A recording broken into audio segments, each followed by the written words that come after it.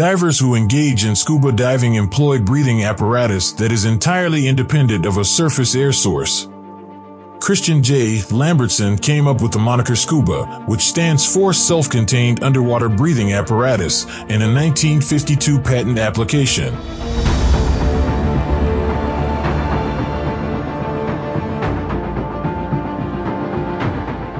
Scuba divers are more mobile and independent than surface-supplied divers, and they may spend longer underwater than free divers since they have their own supply of breathing gas, typically compressed air. Despite the widespread usage of compressed air, enriched air, sometimes known as nitrox, has gained popularity due to the decreased nitrogen consumption during lengthy and/or frequent dives. Additionally, helium dilution of breathing gas can be employed to lessen the likelihood and consequences of nitrogen narcosis during deeper dives. Open-circuit scuba systems, which include one or more diving cylinders carrying breathing gas at high pressure and are supplied to the diver through a diving regulator, release the breathing gas into the environment as it is exhaled. They might also have extra cylinders for decompression gas, breathing gas in an emergency, or range extension. Recycling of exhaled gases is possible with closed-circuit or semi-closed-circuit rebreather scuba systems. Since less gas is utilized compared to open circuit, a smaller cylinder or cylinders can be used for a dive that lasts the same amount of time. Rebreathers increase the amount of time spent underwater for the same amount of gas as open-circuit scuba.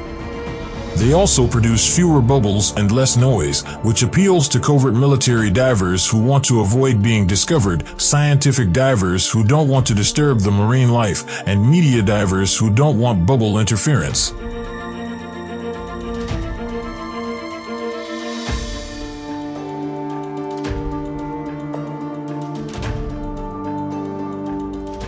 Scuba diving can be practiced professionally or recreationally for a variety of purposes, such as scientific research, military operations, and public safety. However, when possible, most commercial diving employs diving gear that is provided by the surface.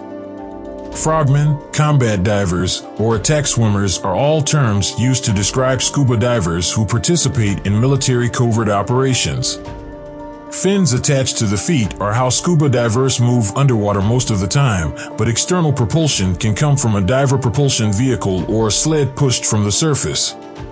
Other gear required for scuba diving includes a mask to enhance underwater vision, exposure protection through a diving suit, ballast weights to overcome excess buoyancy, buoyancy control equipment, and equipment related to the particular circumstances and purpose of the dive, such as a snorkel when swimming on the surface, a cutting tool to manage entanglement, lights, a dive computer to track the status of decompression, and signaling devices. Scuba divers are trained by diving instructors connected to the organizations that grant these certifications in the processes and abilities appropriate to their level of certification. These include emergency measures for helping oneself and assisting another diver who is similarly equipped and is having trouble, as well as regular operating procedures for using the equipment and addressing the general underwater risks. Most training organizations demand a certain level of health and fitness, but in rare cases a higher level of fitness may be desirable.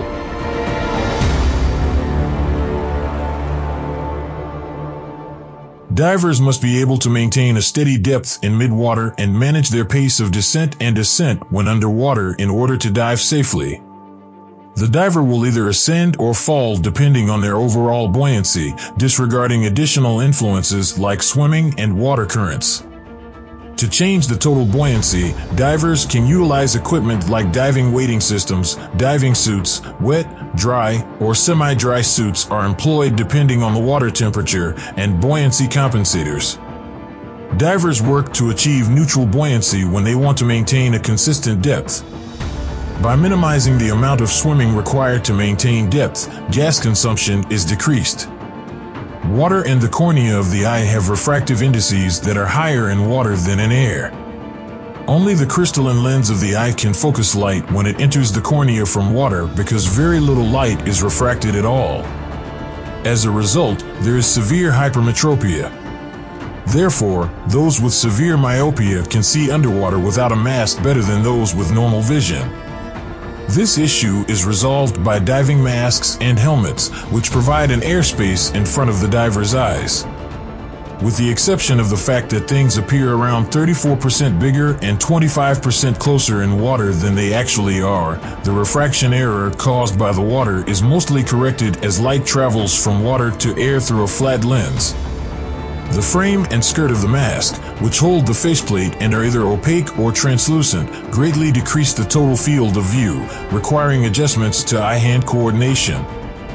Simple but essential measures must be followed to ensure diver safety because the undersea environment is unknown and dangerous. The ability to pay at least minimal attention to detail and to take personal accountability for one's own survival are prerequisites.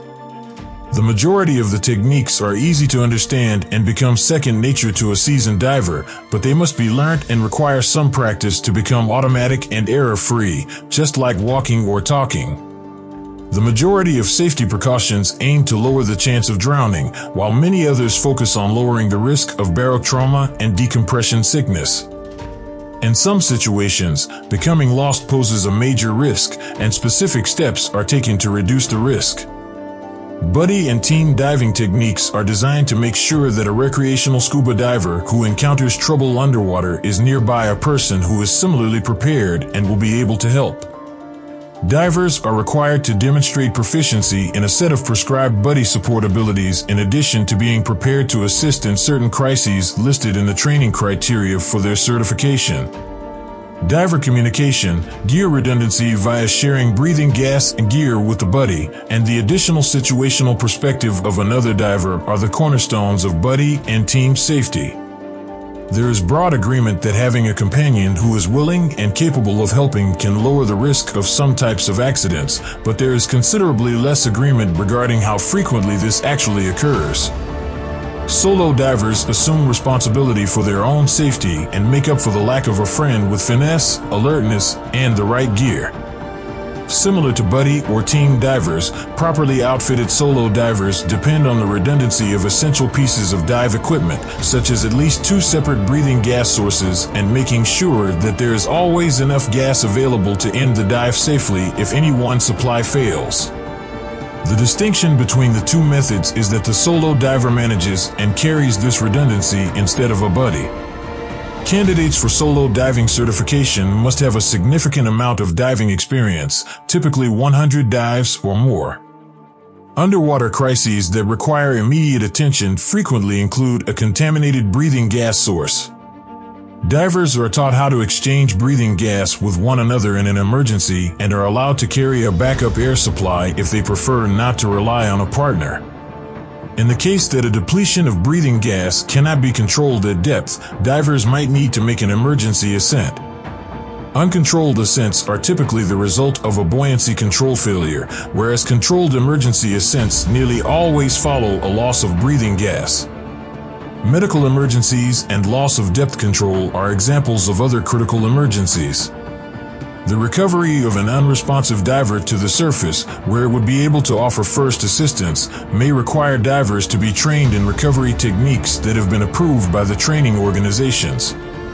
Since some organizations do not include it in entry-level training, not all recreational divers receive this training.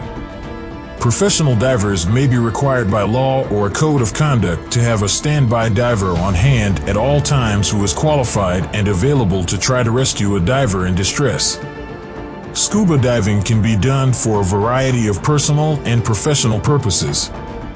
Recreational diving is done solely for fun, and it includes a variety of technical specialties like cave diving, rig diving, ice diving, and deep diving to pique curiosity underwater.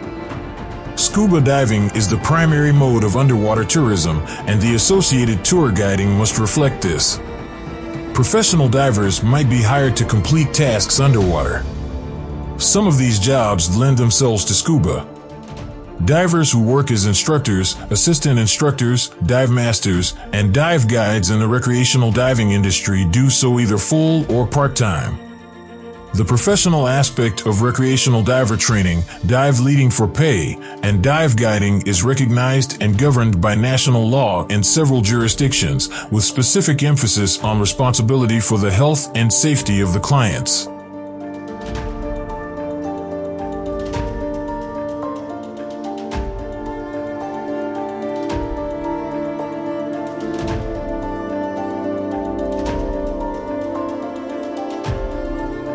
That was for today. Thank you for staying with us. Don't forget to like our video and subscribe to our channel.